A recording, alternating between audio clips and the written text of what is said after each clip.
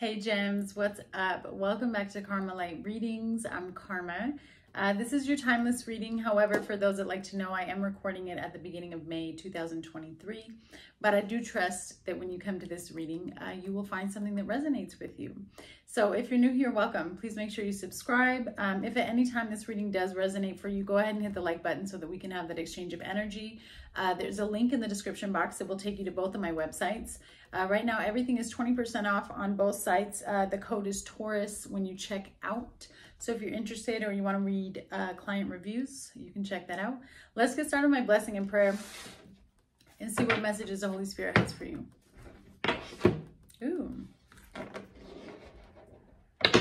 10 of Swords and the 3 of Pentacles. Father God, Divine Holy Spirit of the Most High, Lord Jesus, thank you for allowing me to be a clear channel of receiving messages for Gemini in regards to their current life situation, soul journey, and soul path. I ask that these messages provide clarity, guidance, healing, and understanding, as well as a higher knowledge and perception into what soul lessons and karmic cycles they may currently be going through, about to go through, need to become aware of, learn from, heal from, and release. Lord, in all that you are and all that you do, all that I am and all that I do, I live by your word and your word only. In Jesus' name I pray, amen.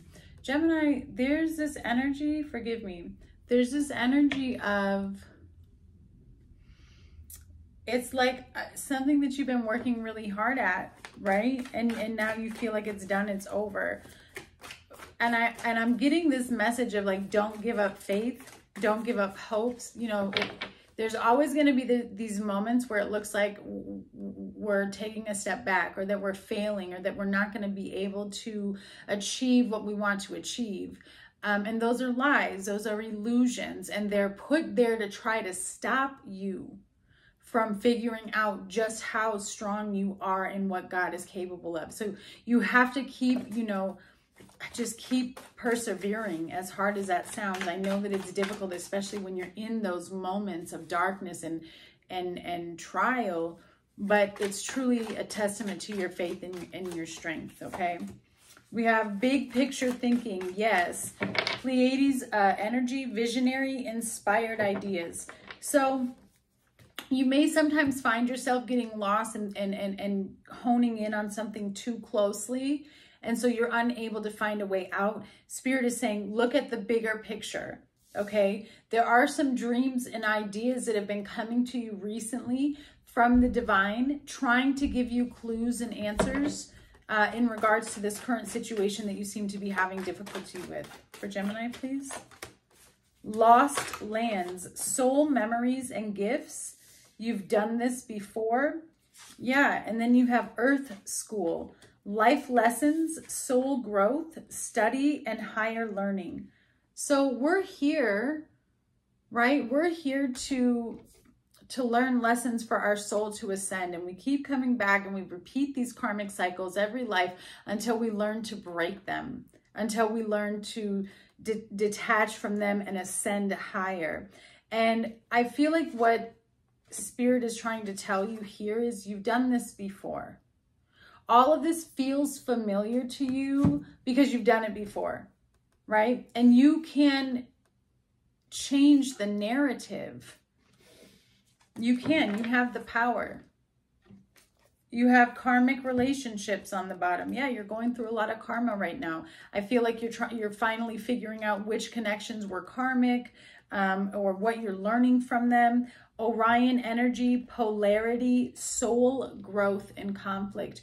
Through pain and conflict, that's how we grow. That's how we become conditioned. We become purified. So don't yet throw in the towel and feel defeated, right? I know that it's easier said than done. I've been at the bottom of the barrel. I've been at rock, you know, and I'm not saying that you're at the bottom of the barrel, but I'm telling you that I've been at my lowest of lows, and I know how in any point of darkness, at any point on your journey, it can feel like, I don't know how I'm going to get out of this, and it can be exhausting. But Spirit is telling you, look, you're just on an ascension right now. Recognize the differences, recognize the polarity, and make the decision. What are you going to learn from it? What can you take from it? And what's the best direction for your highest growth? All right, you have the 9 of Pentacles as the current energy. Very independent energy. Yep. In the past, you have transformation, Scorpio energy here. Ooh. You have the King of Earth as your energy and the 7 of Earth as the outside energy. The 6 of Swords is your challenge.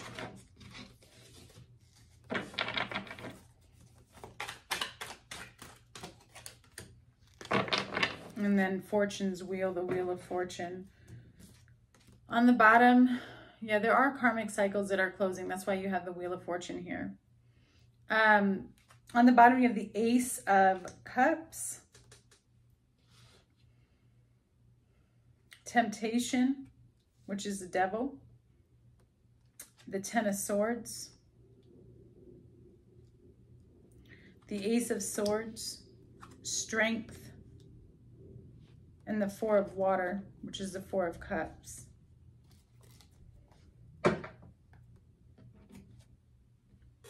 There's a love that has been lost to the devil. And this could be through addiction. This could be through whatever it is, however it, relates to you. There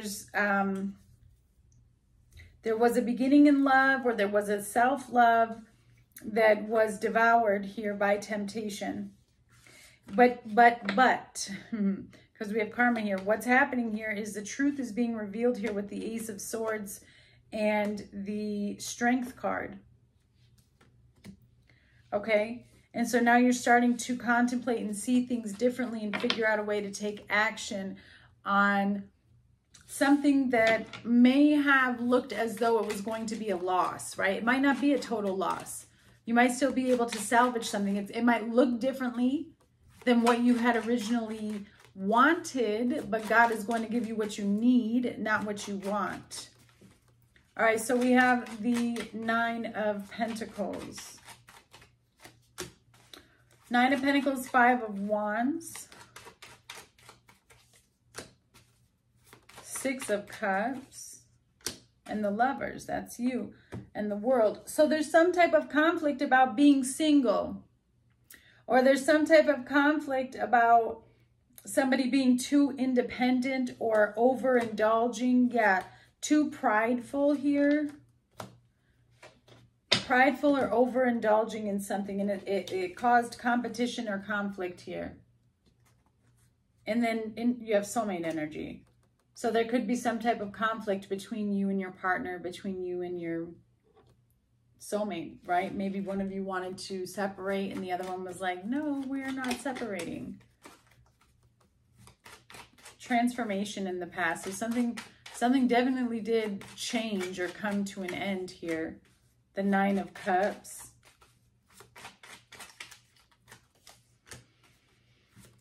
Your perception, your dreams, what you desired out of life changed. They grew.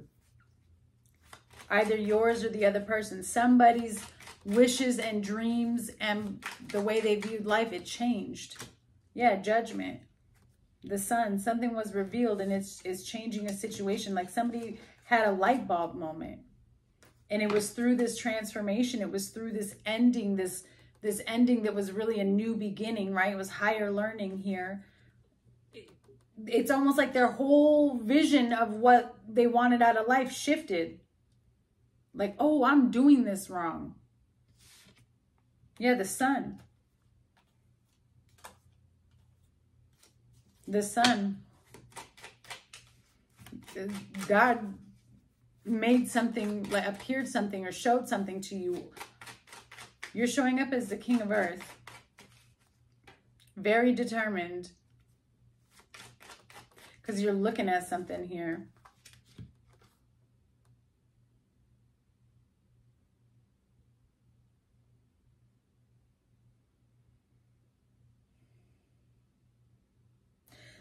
when I look in the eyes of this King of Earth, Gemini, it's like there's something, it's almost like regret, like sadness, like, oh, I can't believe that that's, you know. Tell me about this King of Earth. Six of Swords. Yeah, it's like I gotta let it go. But I gotta let it go with love. Yeah, Five of Cups. There's sadness about an ending, but it's almost like a deep understanding. The Hierophant, Taurus energy. You look at something or think of something from a distance, Gemini. Okay. Yeah, but it's also like a knowing, because you have the Seven of Wands, the King of Wands. There's whatever you're thinking about, or whoever this is, it's like I have to let you go with love. I gotta go somewhere else. I'm transitioning. Outside energy is the Seven of Pentacles.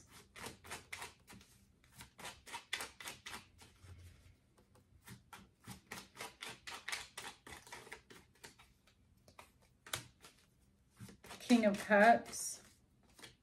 King of Swords. Wow, and the Queen of Swords.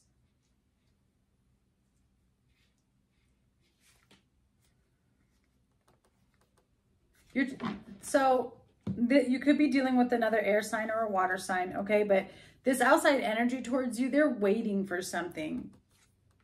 They're with the Seven of Pentacles, they're waiting for something to be made right, okay? And I feel like neither of you are really expressing your emotions to each other, whoever this is. It's just like very serious conversation. And then the emotions are just kind of on the outside, right? We're not going to address those right now.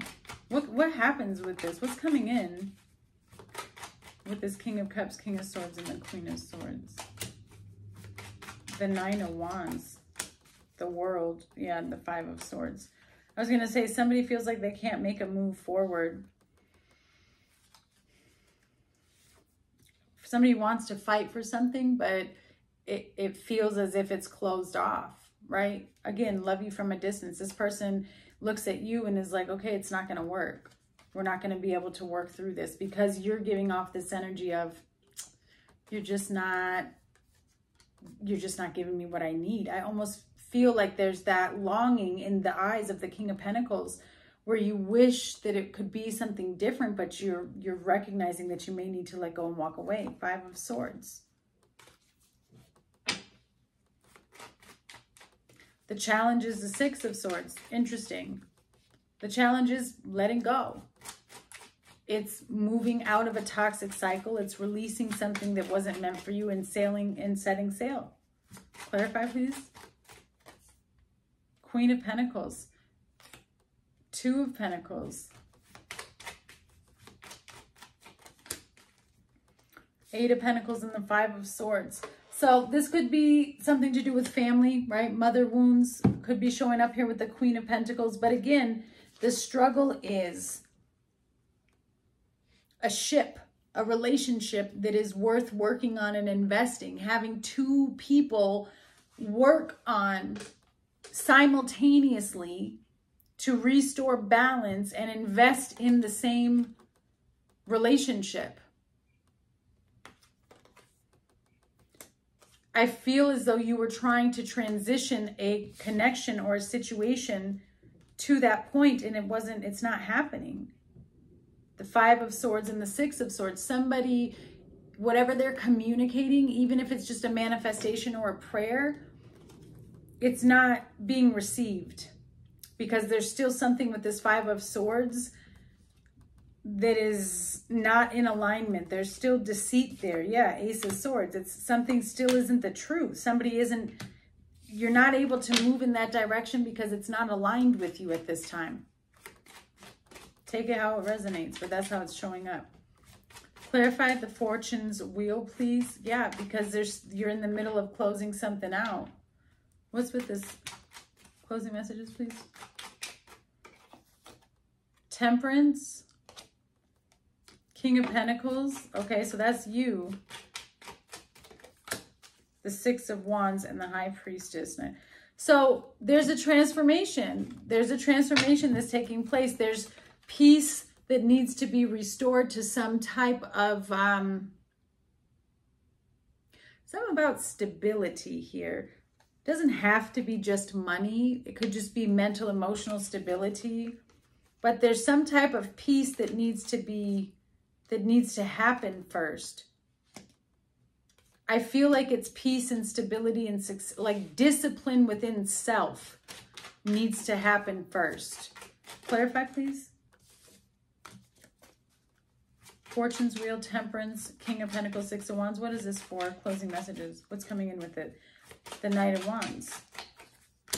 The Four of Wands. See, but it's conflict. Because it's not time yet. You have to be patient. It's not time yet.